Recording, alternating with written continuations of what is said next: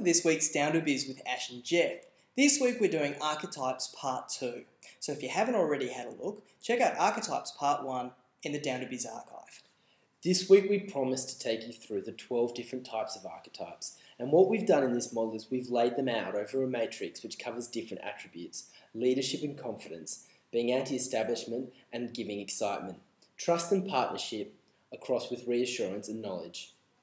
So let's have a look at the ruler. This is typically the person in control. They're a manager, they're effective, they're the king of the castle. Microsoft, been leading the way in computers for a long time. Then you've got the sage. These guys are experts, they're thinkers, they're very confident, they've also got a lot of credibility. Looking at a market, you can't help but think IBM takes this archetype. Then there's the hero. The hero is the person who's righting wrongs. They're out there challenging, they're competitive. Virgin bring this to different categories that they enter. They find somebody who's old and slow and kick them off their pedestal. The explorer is a searcher and a seeker, very adventurous and very self-sufficient. When we look at Nokia and their constant innovation, you've got to think that they're an explorer.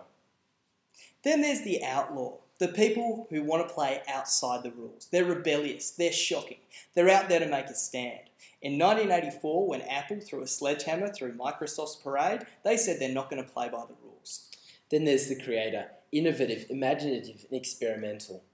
Intel's definitely this archetype. They're always talking about taking their innovation to the next step. There's some brands who are out there just having a joke, having a laugh. They're the clown, they're trickster, they're playful, they're taking things lightly. When 3 launched in this market, that's where they went.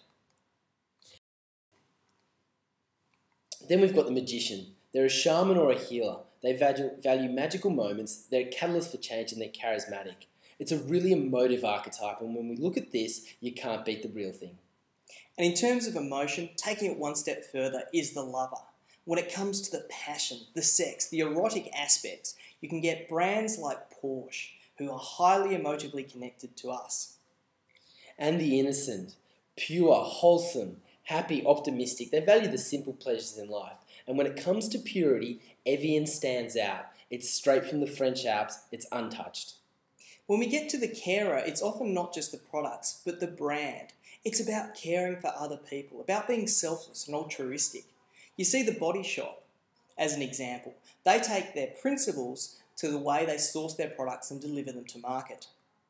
And then we've got the regular guy. Often one of the best advantages of this is that it lets you talk to a really broad audience. It's not pretentious, it's reliable and dependable. It values routines and it's predictable.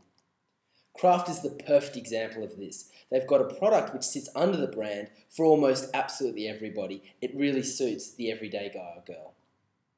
So that's a brief overview of 12 archetypes. Next time we're going to take you through our system of how you can actually take an archetype and bring it to life for your business. So we'll see you then.